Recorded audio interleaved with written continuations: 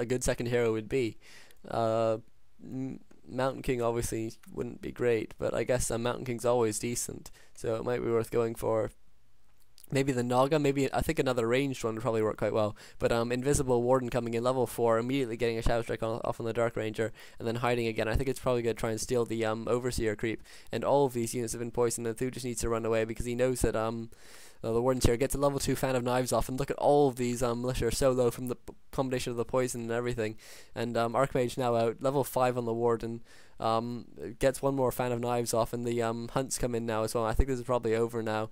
Level 3 Dark Ranger, bought a couple items, but still doesn't have much going for it. And now surrounded and just keeps on buying items, but just nothing he can do. And it looks like the Dark Ranger is going to go down now. And the Warden actually taking a bit of damage, but does have a TP, and Thu says GG. So 2-1 for Remind. Okay, thanks. I hope you enjoyed that, guys.